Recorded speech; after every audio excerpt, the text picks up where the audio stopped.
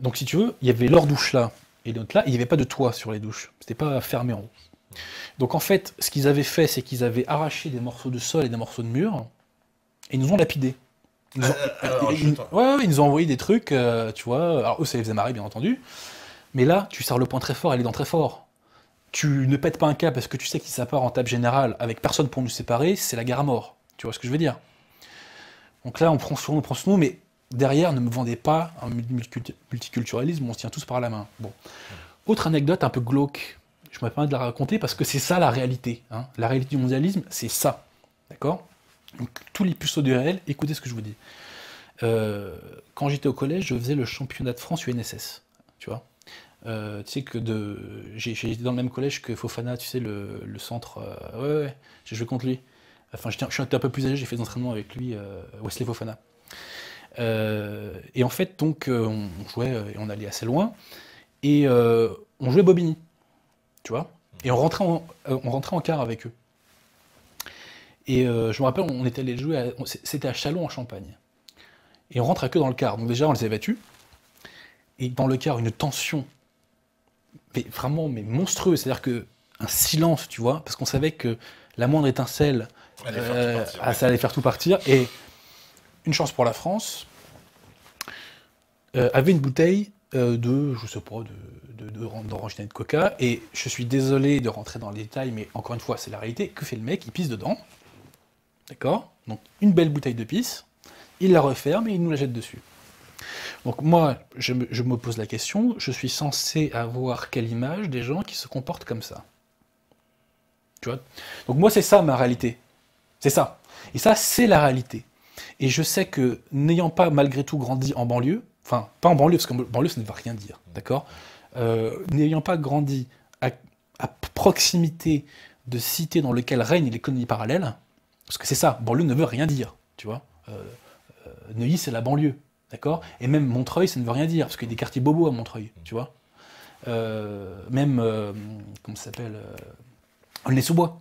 Aulnay-sous-Bois, t'as des baraques magnifiques, tu vois? Bien sûr, Ça ne veut rien dire. Il faut parler de quartiers très précis. Moi, j'ai quand même pas grandi à côté de ces quartiers-là, mais j'ai quand même été au contact de cette réalité. Donc, il faut pas me la faire, si tu veux.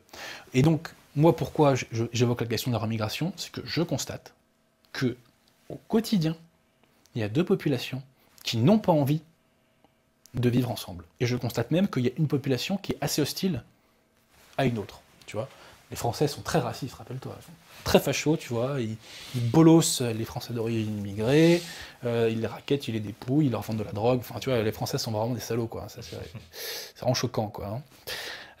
Donc, voilà, il y a une évidence, si tu veux, c'est que il y a deux catégories de population.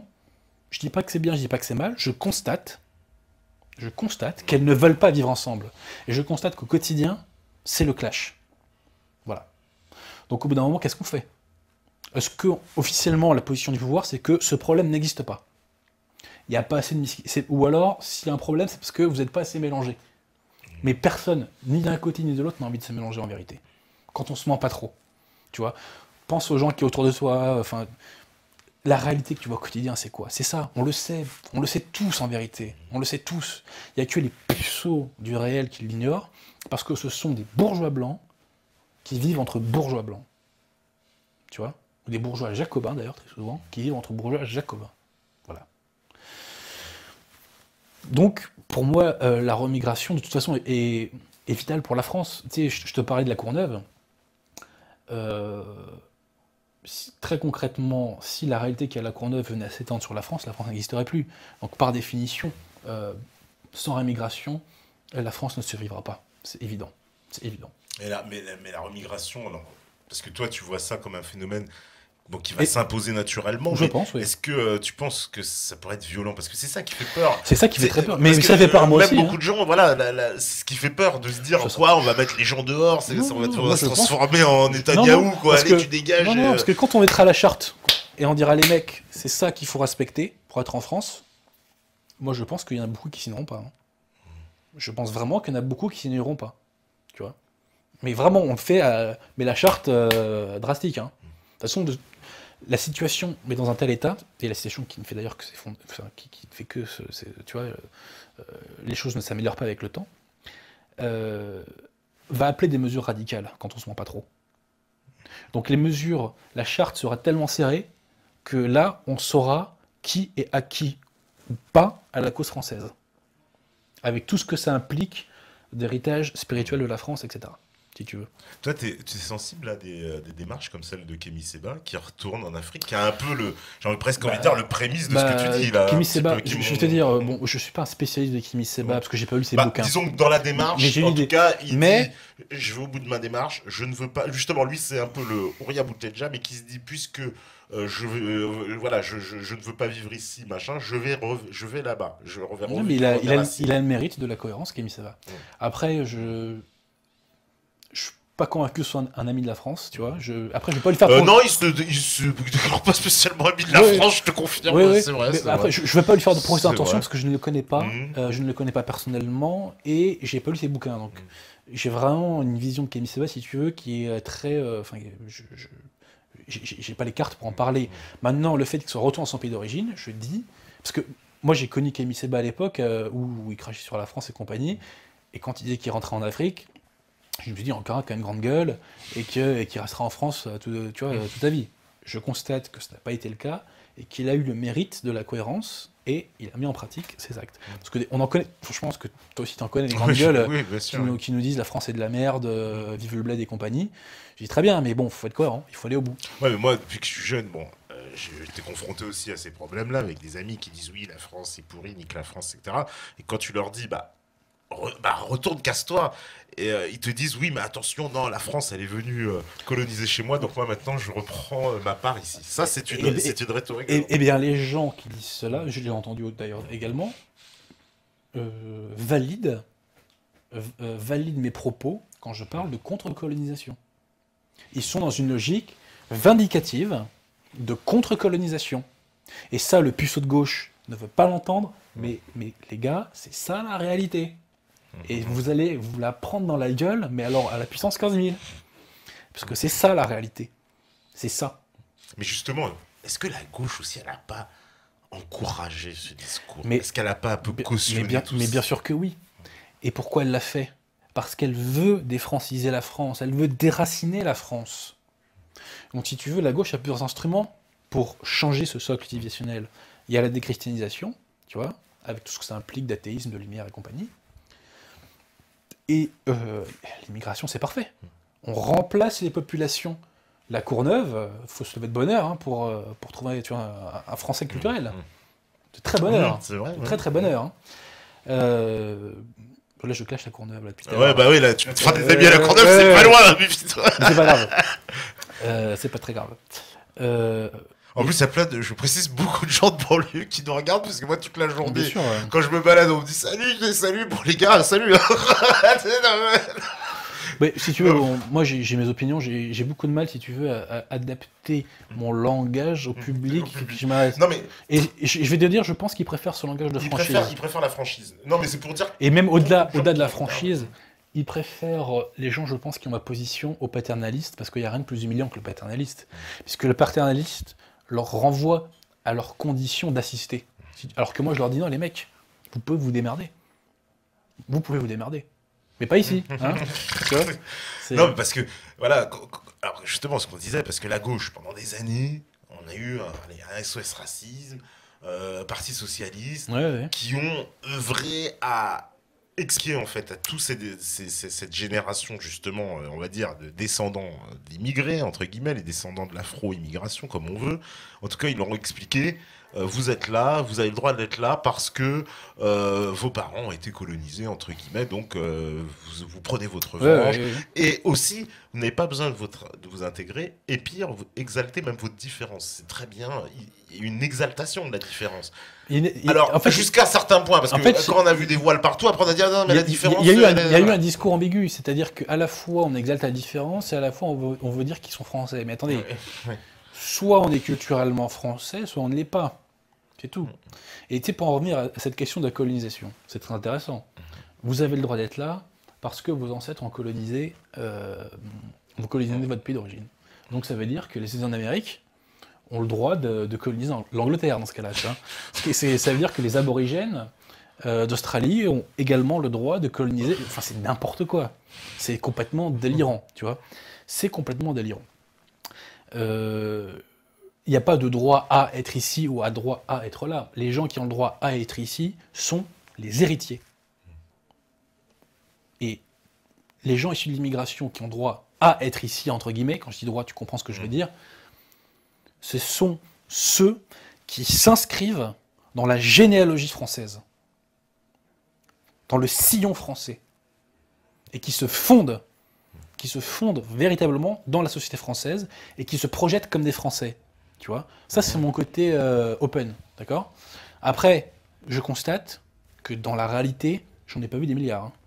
Qui souhaitent vraiment s'investir. J'en ai connu très très peu. Est-ce qu'il n'y a pas aussi un chantage qui pèse aussi? Parce que tout à l'heure, tu parlais, tu disais oui qu'il y avait un ressentiment colonial qui était très fort et qui était un peu, allez, on va dire, allez, presque, voilà, une espèce de, il y a un refoulement, presque une schizophrénie aussi au sein des populations à cause de ça, justement de vouloir à la fois se sentir français et à la fois d'une culture qui a été imprégnée depuis l'enfance, dans laquelle justement la France est rejetée parce que la France a un rôle d'oppresseur, de colonisateur, etc.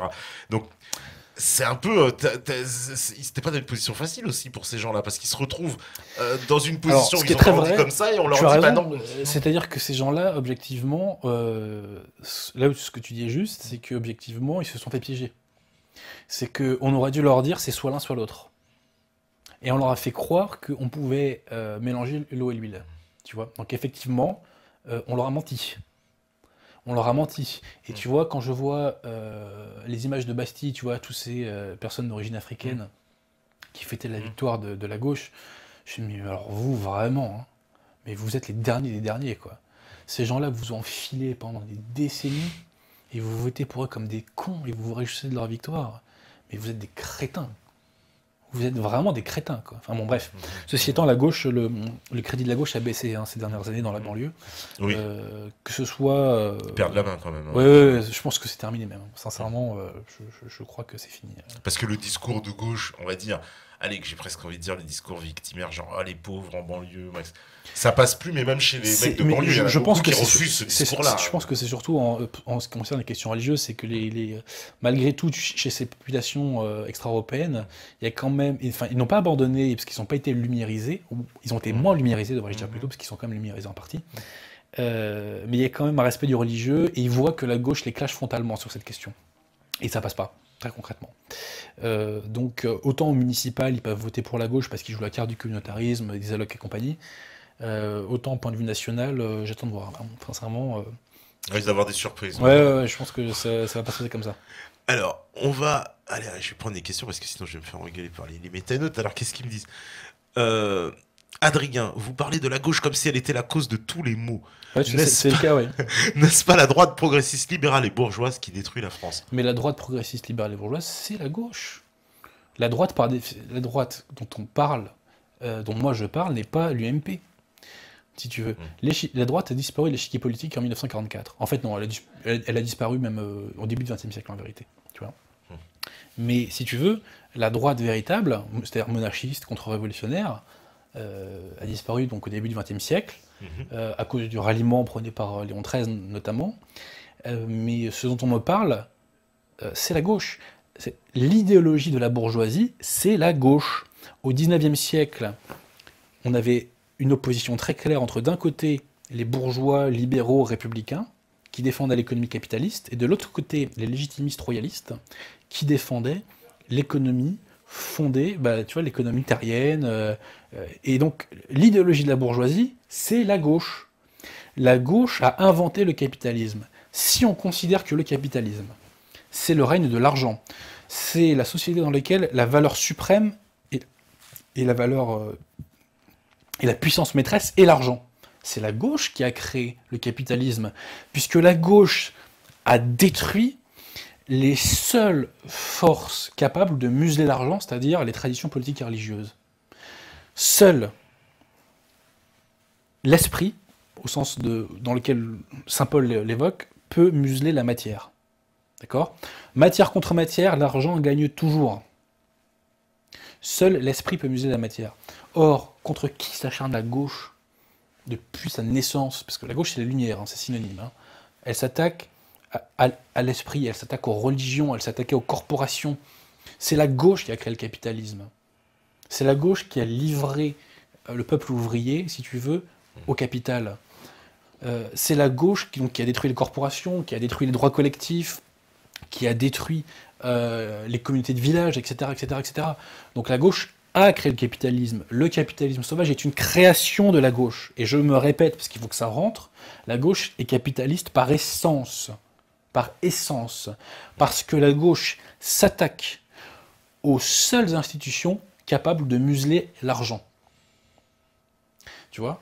Et bien sûr, les guignols de l'extrême gauche se disent anticapitalistes, mais le problème, c'est qu'ils sont pour la destruction du mal, enfin du remède au mal qu'ils prétendent combattre. C'est complètement con. Alors, il y a un mélange d'hypocrisie et de conneries, là, concrètement. Hein. J'ai envie de dire, de toute façon, la gauche rend bête, hein. Ça c'est évident. La gauche rend con. Mais ça, c'est un autre débat. Peut-être une émission qui s'appelle La gauche rend con. Tu vois. Mais ce qu'il faut retenir de tout ça, c'est quoi? C'est que l'idéologie de la bourgeoisie, c'est la gauche. Et d'ailleurs, regardez la bourgeoisie française actuelle. Enfin, une partie de la bourgeoisie française actuelle. Mais le discours qu'on entend, c'est quoi? C'est aller à l'église qu'on entend. C'est vive la France, défense de l'armée, défense de la patrie, défense de la religion. C'est pas tout à fait ça, le discours actuel. Hein. Enfin, après, peut-être que j'entends mal, tu vois. Ouais, non, je pense mais pas. voilà. Ouais. Donc, je me répète encore une fois, l'idéologie de la bourgeoisie, c'est la gauche. Au moins, alors, je vais regarder un peu les réactions. On me dit, Adrien, de quelle classe sociale tu viens? Tes parents étaient-ils gauchistes pour que tu sois comme ça aujourd'hui? Non, mes parents étaient... Alors, moi, je viens des classes moyennes, tu vois, un petit peu déclassées, suite à diverses péripéties qu'ont traversé ma famille. Après, quand j'ai connu le chômage, heureusement, je suis devenu avocat, mais là, j'ai pu me redresser un petit peu socialement. Le bon Dieu m'a filé un petit coup de pouce, tu vois. Parce que concrètement, si j'étais chômeur, j'ai fermé ma gueule. Hein. C'est clair et net. Parce que tu vois, j'aurais une telle peur de la précarité et de me faire défoncer socialement que voilà. Mais donc là, moi, tu vois, je viens des classes moyennes. Et j'ai connu un petit peu, si tu veux, les difficultés sociales que rencontre la jeunesse française aujourd'hui. Mais j'ai réussi à sauver ma peau socialement. Et puis c'était quoi la suite de la question? Et puis non, mes parents étaient gauchistes. Ouais, ils sont teintés de gauche, quoi. Ils étaient teintés de gauche, ouais. Mais si tu veux, ce qui est rigolo, c'est que quand on dit ça, il y a ceux qui nous disent ah bah il est devenu de droite parce que ses parents, tu vois, par réaction. Et d'un autre côté, si je dis que mes parents sont de droite, ah bah il est devenu de droite parce que ses parents l'étaient, donc il reprend ce qu'on dit ses parents. Bref. Non, c'était. J'ai envie de te dire, ce sont des gens de leur temps. Ce sont des Charlie, quoi. Et ça ne retire rien de l'amour que je leur porte, et qu'il aurait dû. Mais ce sont, voilà, non, pour mes parents, je suis un extraterrestre, idéologiquement parlant, si tu veux. Donc, voilà. Mais je le vis pas trop mal. Hein, ça va alors, j'imagine, on n'est pas les seuls. On me dit, que pensez-vous de l'influence du lobby juif sur la politique française et sa nuance sur la France au détriment du bien d'Israël? Alors déjà, il faut distinguer deux choses. Tu vois, quand on parle de lobby juif, on vise quoi précisément? On vise le CRIF. Oui, c'est essentiellement, on va dire, le lobby français, ce qu'on voit... tu vois, c'est très intéressant. Cette question est très intéressante. Je crois que je reprends un propos de Guillaume Faye, qui était très intéressant sur la question, sur cette question sioniste. Officiellement, le discours de François Hollande aujourd'hui est pro-israélien, un devoir de mémoire sur la Shoah, et condamnation d'antisémitisme, sachant que dans l'absolu, bien entendu, tout le monde condamne les actes racistes, quels qu'ils soient. Il n'y a aucun problème là-dessus. Mais, bon, là, ce que je vais dire va peut-être pas plaire aux gens de banlieue, mais attendez, les mecs, les actes d'antisémitisme, bon, ils viennent d'où, là? Franchement, on se ment pas trop, là, on se ment pas trop, on est entre nous. Les actes d'antisémitisme, si on veut vraiment lutter contre l'antisémitisme en France, qu'est-ce qu'il faut faire en premier lieu? Sincèrement. Quand on se ment pas trop, hein, quand on brise ce moule qu'on a dans le crâne, qu'est-ce qu'il faut faire? Est-ce que les méthodes réalisent là dans les débats? Non, pas encore. Mais de toute façon, ils ont compris ce que je veux dire. Ils ont compris ce que je veux dire. Et voilà. Et ils savent que je sais qu'ils savent. Donc, si tu veux, l'influence de les juifs, je ne dis pas qu'il n'existe pas. il y a des réseaux pro-israéliens qui défendent leurs intérêts. Ils sont puissants. Mais non. Il faut être très clair là-dessus. L'influence de ces gens-là, n'est pas la cause, c'est l'effet. Si il y avait eu une France qui n'était pas civilisationnellement immunodéficiente, en gros, si on avait une France structurée par son héritage spirituel, le CRIF aurait une influence zéro. Zéro. Et de même pour la maçonnerie, et de même pour demain, pour un éventuel lobby musulman, si tu veux. Ces gens-là prospèrent de notre faiblesse et de notre nullité. Parce qu'en vérité, il n'y a pas de troupe derrière, il n'y a rien. L'opinion n'est même pas avec eux, tu vois ce que je veux dire. Il est même de moins en moins, si je suis un petit peu les divers sondages, et cette opinion qu'on tâte autour de nous, si tu veux. Mais concrètement, tu sais, moi, il y a quand même deux petits faits historiques que je rappelle, c'est que Louis XVI a été condamné à mort par une assemblée de goïms, hein, et c'est De Gaulle qui a restauré l'anti-France en 1944. C'est pas le CRIF, hein, je le rappelle. Et le traité de Lisbonne, si le CRIF n'existait pas, il serait quand même passé. D'accord? Tu vois ce que je veux dire? Et toutes ces concessions mondialisme qu'on a faites seraient quand même arrivées. Et je constate qu'il y a des pays européens dans lesquels il n'y a pas de juifs, dans lesquels il se passe des choses strictement analogues à la France. Tu vois? Donc ça, c'est souvent des questions de maghrébins d'ailleurs, qui sont ce que j'appelle moi les soralo-maghrébins d'ailleurs, très souvent, qui sont possédés par cette question, si tu veux, du sionisme et de l'antisionisme. Je ne dis pas que ça n'a aucune influence. On va très sincèrement, s'il n'y a pas de lobbying, je ne pense pas que François Hollande fera des déclarations pour Israël, si tu veux. Mais dans l'absolu, la conséquence, le poids véritable que ça a dans la politique française, moi j'attends qu'on me le démontre. Hein. J'attends qu'on me démontre que c'est le CRIF qui a imposé aux députés français de voter pour le traité de Lisbonne ou de voter pour le TCG. Tu vois ce que je veux dire? J'attends qu'on me le démontre. Et personnellement, je crois qu'on a beaucoup de mal à me le démontrer, parce que ce n'est pas le cas. Tu vois, s'il y a besoin du CRIF pour que les collabos collaborent, je pense qu'on le fera depuis très longtemps. Mais pourtant, ils sont quand même très impliqués, on va dire, dans une chose que j'appellerais ce que tu as appelé l'antiracisme depuis tout à l'heure, justement. Il était quand même porté par ces lobbies-là. Alors ça, tu as raison. Ça, c'est pas faux. C'est pas faux, c'est vrai. Mais tu constateras que, d'un autre côté, la réaction vient aussi d'une partie des élites juives. Pour moi, ils ont tourné leur veste. Bah oui, mais c'est un peu les mêmes qui nous ont vendu ces théories antiracistes des années 80 qui aujourd'hui essaient de nous vendre l'anti-islamisme, entre guillemets. Je pense que l'anti-islamisme, c'est en partie une autre question. Mais si tu veux, ce que tu dis sur l'association antiraciste est juste. C'est factuellement juste, et je crois qu'il faut être un tartuffe pour le nier. Pour le nier, il faut être un tartuffe. Et de fait, alors là aussi où je te rejoins, c'est que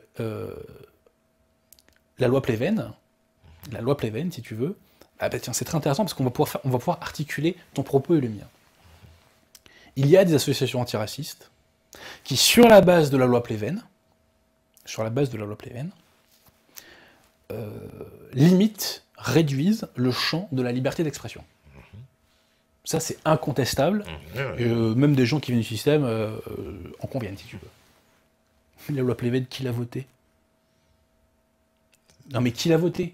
Je veux dire, c'est quand même ça le fond du problème. C'est-à-dire que ces lobbies, tu parles des lobbies sionistes, enfin, le méthode par les lobbies sionistes, demain on parlera peut-être dans le lobby musulman éventuel, on peut parler des loges. Tous ces réseaux de pouvoir ou ces réseaux d'influence prospèrent sur les ruines de l'héritage spirituel de la France. Et si demain ils sont restaurés, ces gens-là auront une influence égale à zéro. Parce que, par définition, leurs intérêts ne sont pas ceux de la France. Tu vois, les intérêts d'Israël sont parfaitement respectables, tu vois, mais ce ne sont pas les intérêts de la France. Les intérêts du peuple palestinien, de l'Arabie Saoudite, sont parfaitement respectables, mais ils ne sont pas les intérêts de la France. Les intérêts de la franc-poissonnerie, Par contre, ceux-là ne sont pas respectables. Ouais, c'est pas grave. Mais alors attends, c'était quoi ta question? C'était oui, bah écoute. Oui, c'est un peu les mêmes personnes. Ouais. Après, effectivement, tu vois, il y a, pour ne parler sans langue de bois, il y a une partie des élites juives qui a quand même remarqué que l'antisémitisme ne venait pas des Français campagnards, si tu veux. Quand on se ment pas trop, hein, quand on se ment pas trop. Et donc effectivement, ils mettent un bémol, ils mettent un stop, ils souhaitent un stop, si tu veux, à l'immigration notamment. Mais c'est un peu hypocrite parce que c'est les mêmes pendant les années 80 qui se moquaient du français de base, du français bouffe quand même, qu'on détruit l'image du français de base un peu. J'ai presque envie de dire l'image du blanc. Pour aller, j'ai envie de te dire, c'est eux qui l'ont détruit. C'est hypocrite pour ceux qui sont passés d'un camp à un autre, si tu veux. Un mec comme Zemmour, par exemple, je pense qu'il a été quand même cohérent, tu vois. Mais effectivement, ceux qui ont un pied à la licra et qui, derrière, après, se jouent les défenseurs de la France, ne nous prenez pas pour des bouffons, quoi. Okay. Ne nous prenez pas pour des bouffons. Eh ben, on va faire une petite pause. La régie, elle est prête, évidemment. On fait la petite pause et on revient. On me dit un débat avec Farida Belgoul. Je sais pas pourquoi. Bon. Je raconte cette bouffe. Ouais, voilà. Donc, on fait la pause et on revient juste après. À vous, la régie. Voilà. Donc, de retour sur la libre antenne. Toujours la saison 2. Toujours avec Adrien Abauzit. Visiblement beaucoup de réactions, Adrien. Il y a une guerre sur le chat. Visiblement, il y a eu des gros, on va dire, de gros remous, tu vois, suite à tes propos. Je pensais que j'étais consensuel, pourtant. Bon. Ah oui. Là, c'est voilà, on me dit voilà, diversité, oui, bien sûr, insulte gratuite, ce n'est pas nécessaire entre gens bien élevés et responsables, oui, parce que visiblement, il y a eu des gros clashs. Alors, j'ai pas, voilà, on va te dire, j'ai pas vu les clashs, parce que je suis sur l'autre chat, le chat question. Hein, alors, le chat de questions, visiblement, il est bien modéré. D'ailleurs, voilà, on a Gaspard Gaza et réduit la révolte, Libertad, pas trop les sages. Ils ont du boulot, visiblement, ce soir, tu vois, pour gérer ce chat. Alors, je vais reprendre. Ah bon, il y a quelques questions. Ça, ils adorent. Hein. L'invité est-il sous l'influence de sa femme? Je suis pas marié. Bon, bah voilà, ça, c'est la question troll. Ah ouais, voilà, comme elle a 13, après ils vont dire pourquoi je la pose pas. Quand je dis que c'est les questions troll, il y a pas de mal. Hein. Plébiscitées. Voilà. Alors, on me dit comment fait Adrien pour dire que ces Français d'origine africaine, wesh wesh, ont un respect de la religion quand on voit ce qu'est le rap et tout l'univers qui va avec? Ne pense-t-il pas qu'il y a aussi pas mal de Albert Ali, de Salim Laibi et de Anis Al-Feda qu'on ne voit quasiment pas du fait qu'ils sont effacés? Anis Al-Feda, je le connais très bien. Hein. C'est un très bon camarade. Voilà. Anis Al-Feda, moi au quotidien, je ne l'ai pas rencontré 15 000. Hein. Je sais pas. Non mais sincèrement. Alors peut-être existe-t-il. Je dis, je ne les ai pas rencontrés. Tu vois, je ne les ai pas rencontrés. Alors attends, je relis la question parce que on le respect de la religion. Oui. Bah oui. Enfin, si tu veux quand même vis-à-vis de leur famille, on leur a vendu quand même une bonne. Enfin, on leur a vendu une bonne image de la religion. Mais ça, c'est le paradoxe, si tu veux, des rappeurs. C'est-à-dire que d'un certain point de vue, ils valorisent un certain discours religieux pseudo-musulman, si tu veux, alors que de l'autre côté, toutes les valeurs qu'ils propagent vont à l'encontre de cette foi qu'ils prétendent être la leur, si tu veux. Donc ça, c'est vrai que c'est une ambiguïté. Mais si tu veux, le jacobin est un schizophrène traversé par des courants contraires. Donc les afro-jacobins sont traversés par des courants contraires. Et donc oui, des contradictions et des paradoxes chez eux. C'est un peu... Alors tu sais que... Voilà, quand on parlait du discours républicain, ces temps-ci, il y a eu beaucoup d'agressions, on va dire, évidemment, après cette affaire de Charlie, il y a eu des agressions de musulmans un peu partout en France, hein, une recrudescence, et beaucoup de victimes qu'on a vues dans les journaux télé, à chaque fois, elles se défendaient en disant « Oui, moi, pourtant, justement, je suis les valeurs de la République ». Ah putain, c'est pas terrible ça. Parce que ça non mais c'est une phrase qui m'a choqué parce que je la voyais revenir constamment. Ce sont des gens qui récitent la leçon qu'on leur a demandé d'apprendre. Mais attends, déjà, un préalable, bien entendu, toutes les actions violentes sont condamnables par définition, si tu veux. Tu vois, quand même, je suis pour la remigration. Je condamne toutes les actions violentes gratuites. Il n'y a même pas de débat là-dessus. Après, dire je suis pour les valeurs de la République, ce n'est pas en se revendiquant de l'anti-France qu'on trouvera sa place en France et qu'on s'enracinera en France, tout simplement. Après, je pense que ce sont tout simplement des gens qui ont été dressés par des réflexes pavloviens, et qui répètent ce qu'ils comment te dire, ce qu'ils pensent que leur interlocuteur attend d'eux. Mais en plus, oui, mais on leur a appris que quand même la France c'est la République, c'est respecter la République. Oui, alors que je précise que la République des Lumières, parce que République ça ne veut rien dire, c'est la forme du gouvernement. Mais la République des Lumières, quand Manuel Valls parle de la République, il vise un contenu idéologique précis.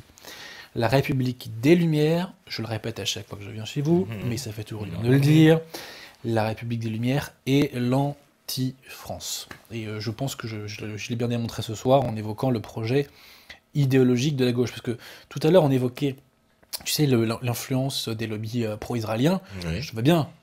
Mais moi, ce qui m'intéresse, c'est la question du lobby pro-lumière. Et je ne parle pas que de la franc-poissonnerie quand je parle de ça, si tu veux. Je parle d'un état d'esprit global général qui est 1000 fois plus influent qu'un simple lobby. Tu vois. Et encore une fois, la question qui doit être posée, c'est la question de notre faiblesse. Pourquoi notre colonne vertébrale est-elle si faible aujourd'hui? Pourquoi nous sommes civilisationnellement immunodéficients? C'est ça la vraie question. Bon, moi, c'est mon dada, tu vois, c'est la question du déracinement. Hein. Toi, tu penses que c'est le déracinement global de cette population qui provoque... bien sûr. Mais la perte de vitalité de la France est due à son déracinement. Son déracinement, mais on va dire global, parce que, pour le coup, voilà, parce que je reprécise quand même ton propos pour que aussi les gens comprennent bien, aussi bien venant de l'immigration africaine que des Français de souche, parce que qu'on soit bien clair, les Français de souche convertis au républicanisme, ils partagent le... Tout à fait. Moi, j'ai déjà dit que je ne serais pas contre l'idée d'expulser de France aussi des gens de gauche, quoi. Puisque la haine de la France, ils l'ont aussi. Donc, mais eux, ils iraient où? Moi, ils se démerdent, hein, j'ai envie de te dire. Ils se démerdent, mais c'est pas incohérent. Quand tu vois la haine de la France qui mue un antifa, par exemple, ou un bobo, j'ai envie de dire, mais qu'est-ce que tu fous là, quoi? Qu'est-ce que tu fous là, concrètement, quoi? Et puis bon. Mais après, on te sort... Alors moi, tu sais, j'ai eu ces discussions-là, alors avec certains blancs, comme ça, hein, voilà, je tapais un peu sur les blancs. Non, mais... Facile. Attends. C'est intéressant d'évoquer des exemples réel du quotidien. Ouais. Non, bien sûr. Parce que moi, c'est ça qui m'intéresse. C'est pas les schémas. Non, mais bien sûr, parce que ça, justement, voilà, parce que tu parlais justement de, voilà, toi, tu parles souvent des puceaux du réel et de la réalité. Et effectivement, ça, c'est une réalité auquel on est confronté, voilà, moi comme toi, comme tout le monde. Et c'est vrai que je rencontre des gens, des blancs, qui me disent, oui, mais tu vois, nous, on a été aussi à un moment salaud, donc il faut pouvoir, comme une espèce de retour des choses. Alors ça s'appelle pas un blanc, ça s'appelle une baltringue, ça. Hein. Ça s'appelle... Voilà, ça. Alors là, je te dis... Non, mais c'est d'une telle connerie. Non, mais franchement, moi, si quelqu'un me dit ça, je ne perds même pas une seule seconde à essayer de convaincre, d'accord? Le bon Dieu, peut-être, pourra lui acheter un cerveau, tu vois, s'il en a envie. Mais je crois qu'il n'y a rien à faire, là, à ce niveau-là de conneries, quoi. C'est tellement con, c'est tellement bête, c'est tellement... En fait, en pensant quoi, d'enlever un peu de son identité, on va rétablir une justice, c'est ça un peu... Quelle est la logique? Et même quel est l'intérêt, quoi? Je veux dire, Enfin voilà, donc ça s'appelle un jacobin, donc à part les grâces du bon Dieu, on ne peut rien faire pour eux. Moi, je ne m'adresse pas à ces personnes... Enfin... Après, tu crois qu'ils sont foutus? Comment on peut le... En fait, je veux dire, ça dépend du degré de couche, si tu veux, quoi. Il y en a qui sont foutus, hein, tu vois, il y en a qui sont foutus. Il y en a qui sont sauvables. Moi, je viens à peu près de ça, tu vois, je viens d'idéologie dominante. Donc j'ai eu cette couche de gauche en moi, tu vois, cette couche de... pas tellement politiquement correcte, parce que j'ai toujours été hermétique à ça, parce que je voyais que c'était pas conformité avec le réel, si tu veux. Mais bon, il y a des gens sauvables. Et puis ne jamais oublier une chose, c'est que ces jacobins ont une anthropologie française en eux malgré tout, si tu veux. Et donc, cette anthropologie est réveillable. Elle est réveillable. Mais il y en a d'autres qui sont tellement dans le refoulement, si tu veux, qui sont tellement dans la haine de soi, qui eux sont presque des fanatiques religieux, hein, que là, pour le coup, il n'y a pas grand-chose à faire. Hein. Mais bon, moi, je vais te dire, moi, les gens de gauche, je vais te dire, j'en fréquente plus, quoi. Ils m'emmerdent. Au quotidien, ils m'emmerdent. Parce que, fondamentalement, tu t'ennuies, quoi, avec eux. Tu peux parler de rien. Ils sont structurés par des réflexes pavloviens qui les tétanisent intellectuellement. qui leur empêche de parler de beaucoup de sujets, ils sont très ou moins cultes, parce qu'il faut abolir le passé, donc il ne faut pas s'en abreuver.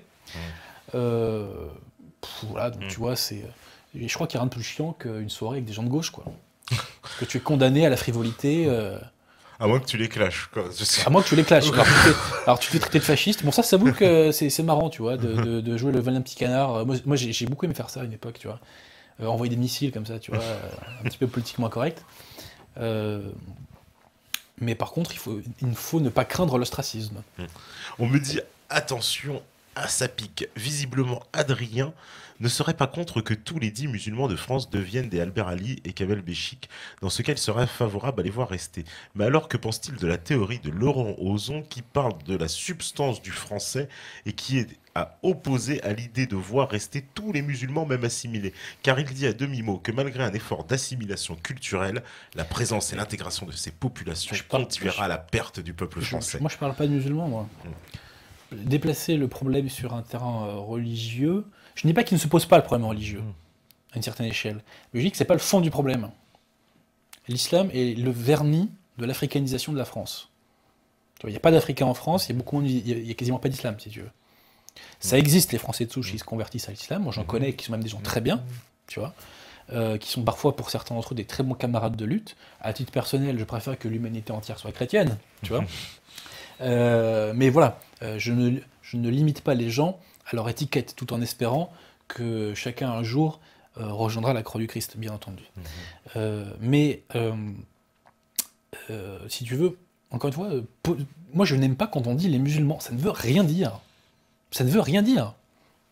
Et tu vois, quand on parle des problèmes des gens issus de la diversité, tous les subsahariens, enfin pas tous les subsahariens, mais une grande partie des subsahariens qui posent beaucoup de problèmes aux populations françaises, au quotidien, ne sont pas musulmans. Mais dans le discours dominant, et y compris dans le discours de la nouvelle opinion publique, et même de la sphère dite dissidente, on parle de musulmans, mais ça n'a aucun sens. C'est une concession faite à la novlangue. La vraie question qui est posée est culturelle, si tu veux. Elle est beaucoup plus large que la question religieuse. Mais encore une fois, donc des Albert Ali à petite dose, pourquoi pas, tu vois. Bon, de toute façon, il y en a à petite dose. Et comme je te l'ai dit, quand l'heure de vérité arrivera, les gens qui se sont véritablement fondus dans la population française resteront et seront acceptés par la population française, et les autres repartiront, tu vois. Et ça se fera, je pense, sans contrainte.